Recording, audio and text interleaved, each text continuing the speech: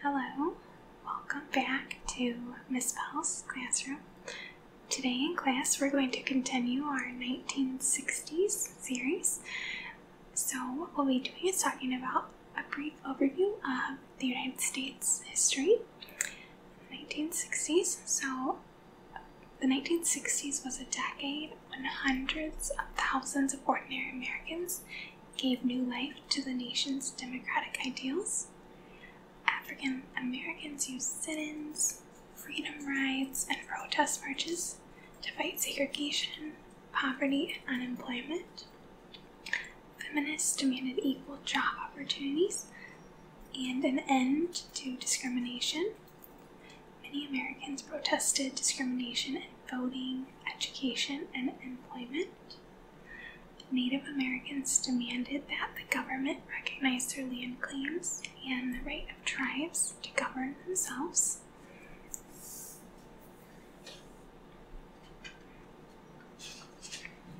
Environmentalists demanded legislation to control the amount of pollution released into the environment. And another big event was the Vietnam War. So now I'm going to talk about some of the main events in U.S. history in the 1960s, and I'm going to talk about this in chronological order. So the 1960s started off as a golden age to most Americans. However, that golden age never materialized. By the end of the 1960s, it seemed that the nation was falling apart. Lyndon Johnson's Great Society splintered as the Democratic Party split, and America became increasingly enmeshed in the Vietnam War.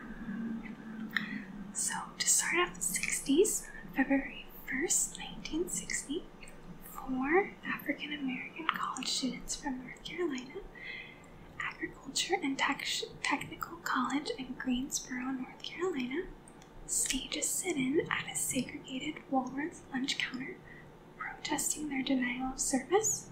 This action caused a national widespread event. And so here's a photograph of the 4 boys in Greensboro, North Carolina at the sit-ins.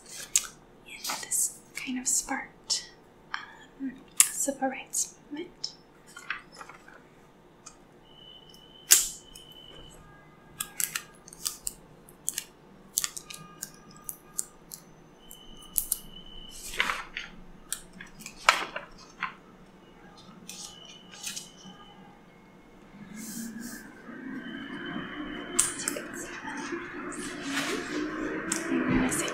Restaurant, and eventually it waged 70,000 students, both white and black, for the next 8 months.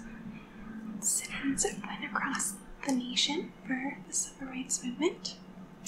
On April 1st, 1960, the 1960 census includes a United States population of about 2 million, which was an 18.5 increase since the 1950s. For the first time, 2 states, New York and California, have over 15 million people within their borders. The geographic center of the United States is located 6½ miles northwest of Centralia, Illinois. July 4th, 1960, the 50-star flag of the United States is debuted in Philadelphia, Pennsylvania, reflecting the admission of Hawaii into the Union in 1959. November 8th, 1960, the presidential race to succeed 2-term President Dwight D. Eisenhower is won by Senator John F. Kennedy, the Democratic candidate from Massachusetts, over Vice President Richard Nixon. Kennedy was a narrow victor in the popular vote by slightly more than 120,000 votes.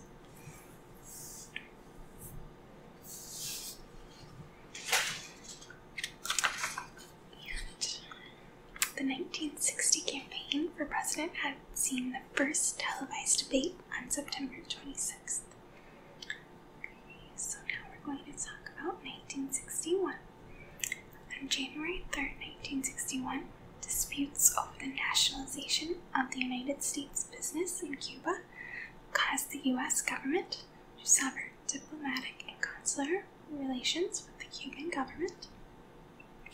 On January 20th, 1961, the charismatic John F. Kennedy became President of the United States. And here's a photograph of John F. Kennedy.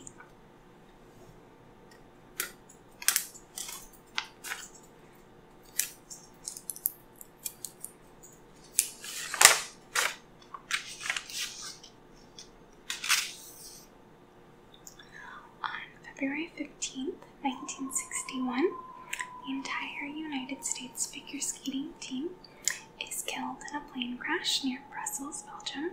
On their journey to the World Championships, 73 people were killed.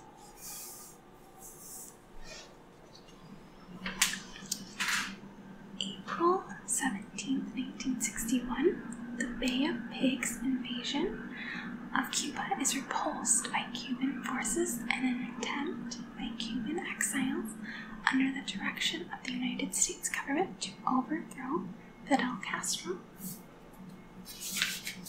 Here's a photograph of Fidel Castro.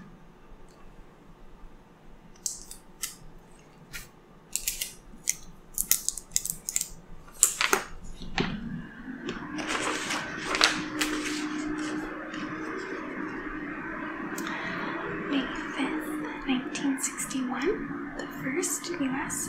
manned suborbital space flight is completed with Commander Alan B. Shepard, Jr. inside a capsule launched 116 miles above the Earth from Cape Canaveral, Florida. 20 days later, President Kennedy announces his intention to place a man on the moon by the end of the decade. August 13th, 1961, the construction of the Berlin Wall begins by the Soviet bloc, segregating the German city previously held in 4 sectors by Allied forces, including the United States. The wall would last for 28 years. And here's a picture of the wall. And in this picture, an officer of the Berlin Bridge on duty near checkpoint takes a souvenir from the Berlin Wall days after the symbol of Soviet Prussia began coming down on November 9th, 1989. So here's a photograph of the Berlin Wall.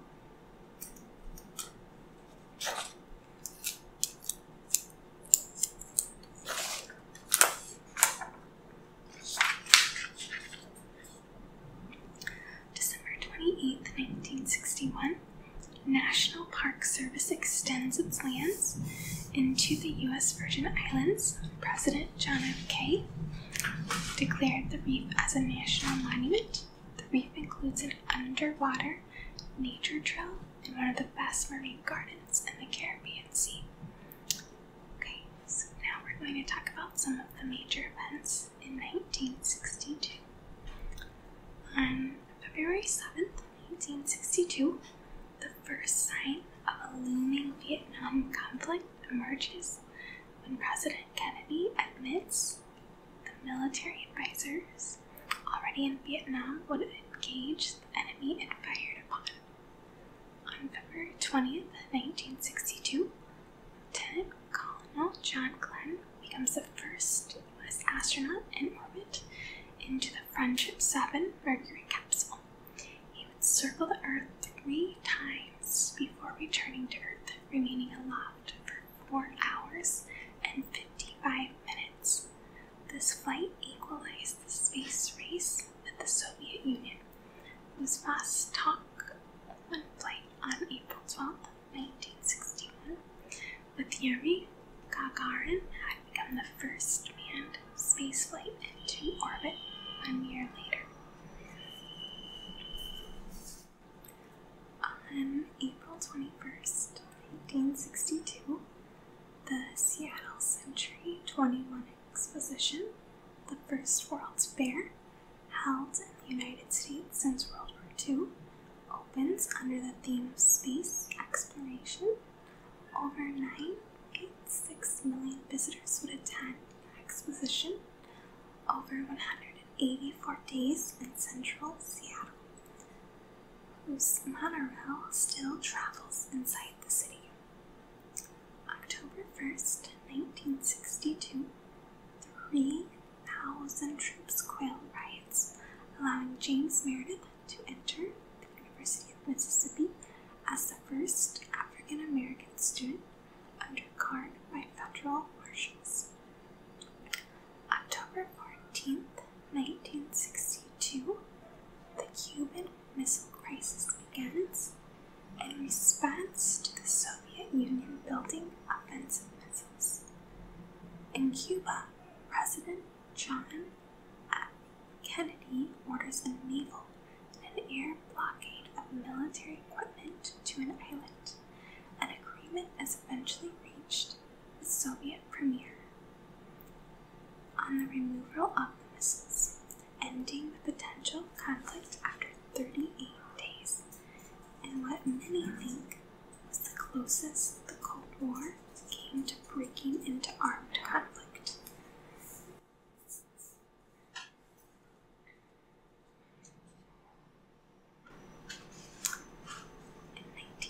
In March 1963, the last 27 prisoners of Alcatraz,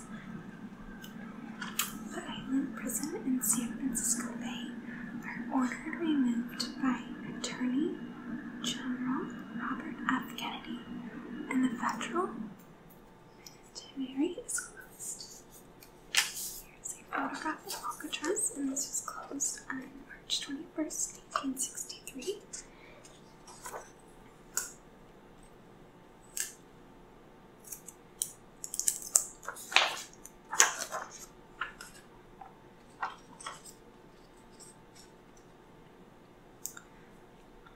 June 17, 1963, the Supreme Court of the United States ruled in the case of Abington School District versus Shimp that laws requiring the recitation of the Lord's Prayer or Bible verses in public schools is unconstitutional.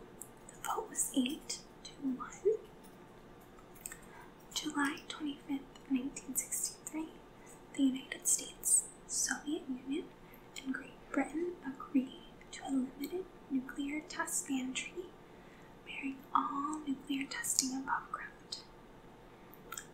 On August 28, 1963, the Civil Rights March on Washington, D.C. for jobs and freedom culminates with Dr. Martin Luther King's famous I Have a Dream speech. Here's a photograph of him from his speech. So that was over the Lincoln Memorial in Washington, D.C., and over 200,000 people participated in the March of Equal Rights.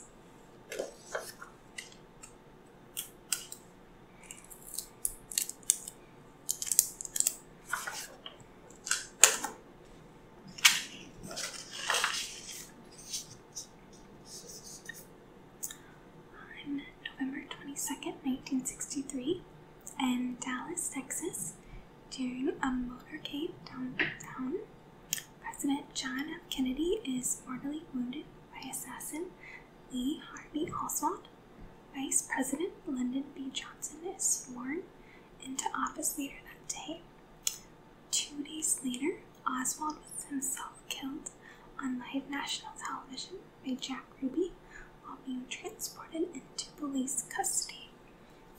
This is a famous picture from that motorcade downtown, so you can see JFK and his wife Jackie, and that was the parade that he was assassinated in.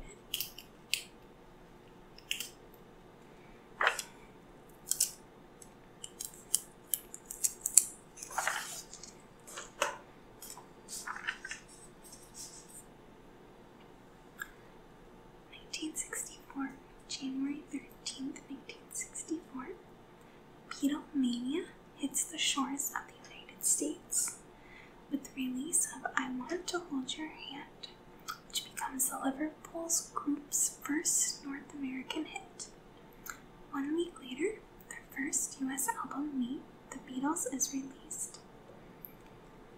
February 25th, 1964, 1960 Olympic champion Muhammad Ali, or Cassius Clay, wins the World Heavyweight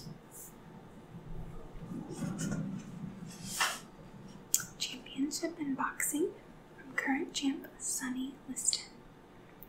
July 2nd, 1964, an omnibus legislation in the U.S. Congress on civil rights is passed. It banned discrimination in jobs, voting, and accommodations.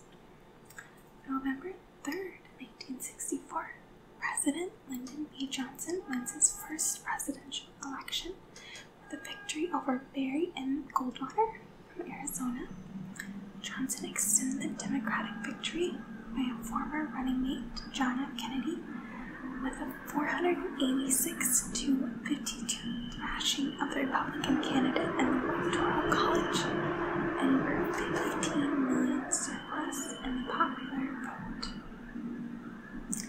1965, February 7th, 1965, President Lyndon B. Johnson orders the continuous bombing of North Vietnam below the 20th parallel.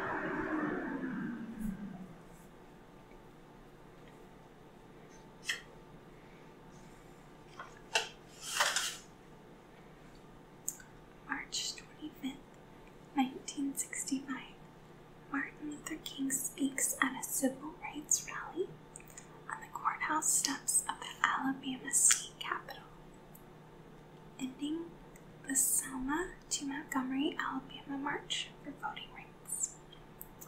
August 6, 1965, the Voting Rights Act of 1965 is signed into law by President Lyndon B. Johnson. Two significant portions of the act: the outlining of the requirement of potential voters to take a literacy test in order to qualify, and the provision of federal registration of voters in areas with less than 50% of all voters registered.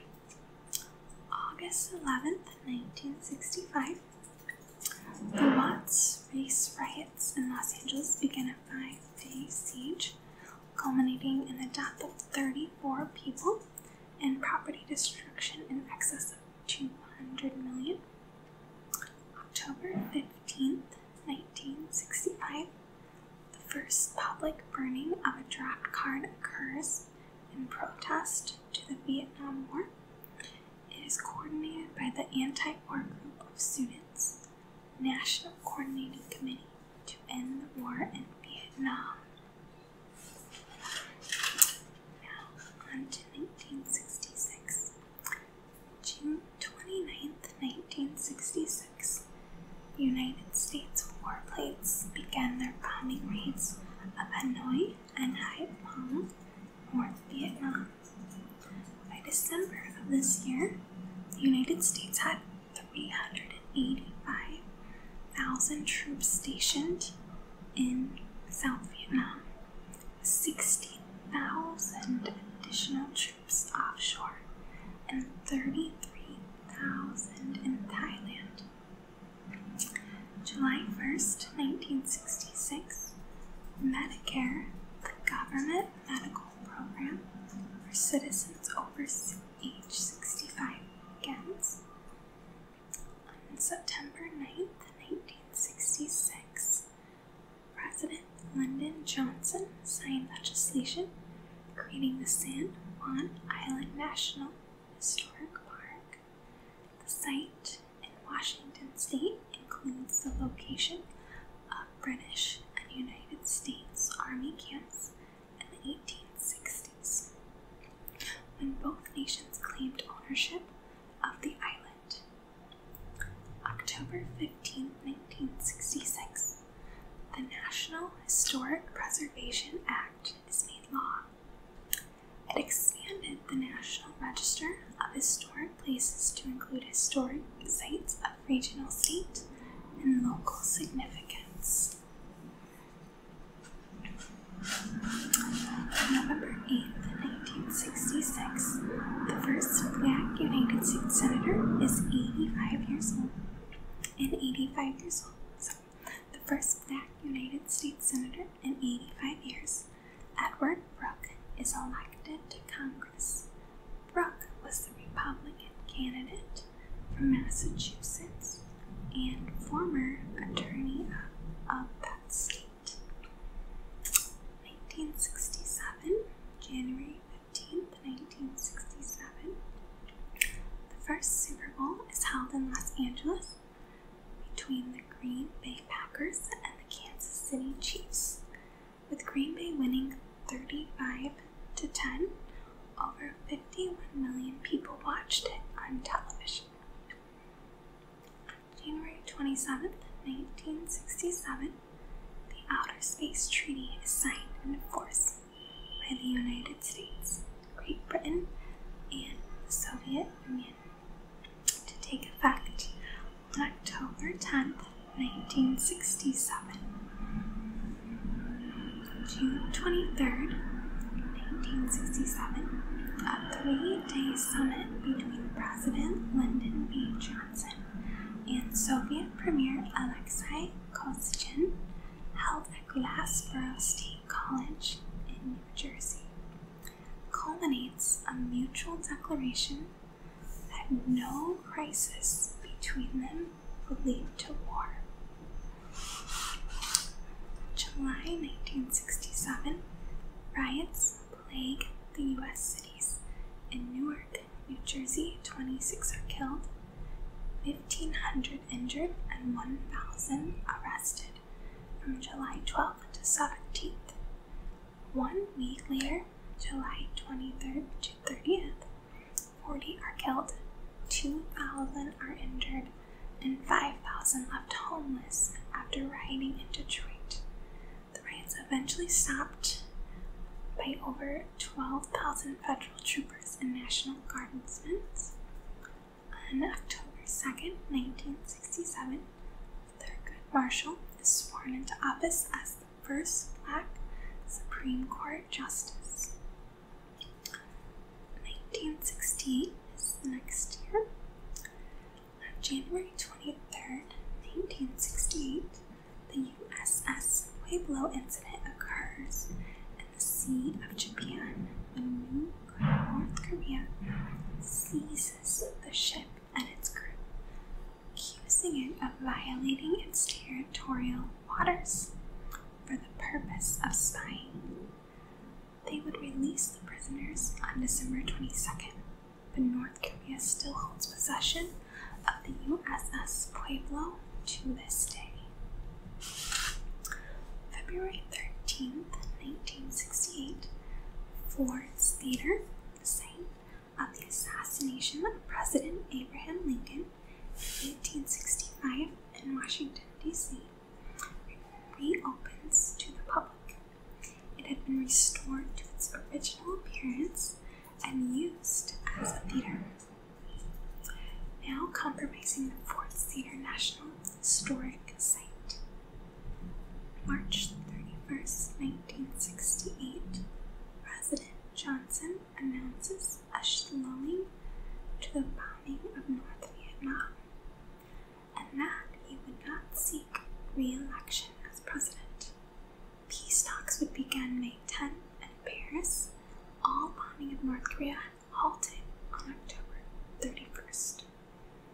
April 4th, 1968, civil rights leader Martin Luther King is assassinated in Memphis, Tennessee, while standing on a motel balcony by James Early Wright.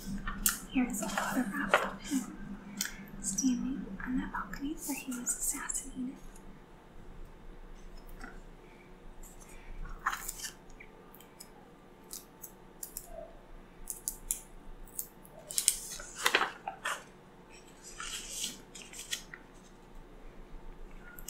June 5th, 1968, presidential candidate, the Democratic Senator from New York, Robert F. Kennedy, is shot at a campaign victory celebration in Los Angeles by Saran after primary victories and dies 1 day later. On November 5th, 1968, Richard M. Nixon recaptures the White House from the Democratic Party with his victory of Hubert H. Humphrey and the third-party candidate, George Wallace. Nixon captures 301 electoral college votes to 191 for Humphrey and 46 for Wallace. 1969, January 12, 1969, the New York Jets win Super Bowl third over the Baltimore Colts after a bold prediction by quarterback Joe Namath. This is the first victory in the National Football League for a former American Football League team. January 25th, 1969, 4-party Vietnam War peace talks began. In April, U.S. troops in the war reached its zenith at 543,000 and began their withdrawal on July 8th. July 20th, 1869, the Apollo program completes its mission. Neil Armstrong, a United States astronaut, becomes the first man to set foot on the moon 4 days after launch from Cape Canaveral. His Apollo 11 colleague, Edwin Aldrin Jr., accompanies him. July 5th, 25th, 1969, President Richard M. Nixon announces his new Vietnam policy, declaring the Nixon Doctrine that expected Asian allies to care for their own military defense. This policy and all Vietnam War policies would be heavily protested throughout the remainder of the year. On November 15th, 1969, more than 250,000 anti-Vietnam War demonstrators marched on Washington, D.C. to peacefully protest the war. On November 20th, 1969, Alcatraz Island, the former prison in San Francisco Bay, is occupied by 14 American Indians in a long standoff over the issues of Indian causes. November 21st, 1969, the Internet, called ARPANET, during its initial development, is invented by the Advanced Research Projects Agency in the U.S. Okay, so now we're going to talk about fashion in the 1960s. So some of the things that were seen in fashion were wearing casual and colorful clothing, colored tights, 1960s pantsuits were big, shift dresses, go-go boots, and so just more colorful stripes, probably not more casual.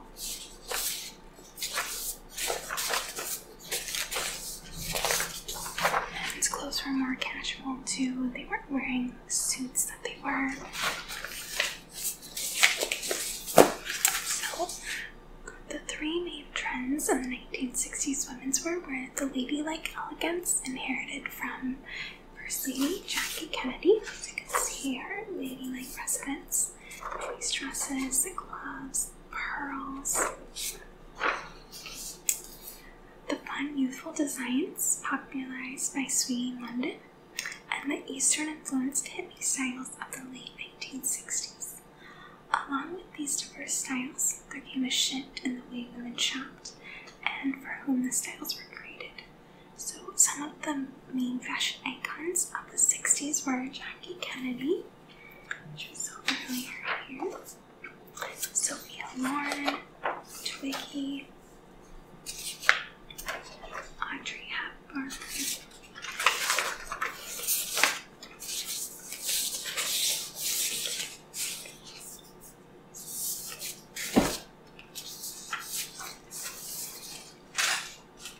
Jane Shrimpton, Sean Connery, James Bond. So those were some of the fashion icons, not all of them.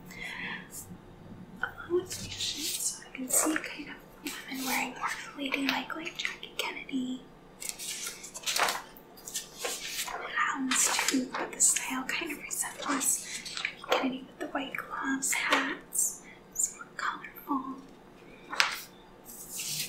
Audrey Hepburn with her ladylike outfit. Okay, more of a casual suit for the men. And now we're going to talk about some of the inventions in the 1960s. So the first video game console was created in 1966, and here is a picture of that. You can see it looks much different than video games today. The first computer mouse was created. Here's a picture of that. You can see the mouse and the cord that attaches to the computer. The phone number 911 was invented. Zip codes were invented. Lava lamps were invented. Sharpies were invented. Ices and Slurpees were invented. And then guessing ATMs were invented. So here's a photograph of a man and two women at the ATM. Let's see.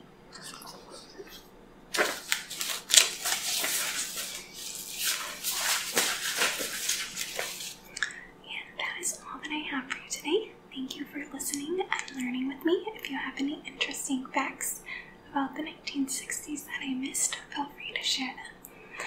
Have a great sleep, and I will see you later. Goodbye.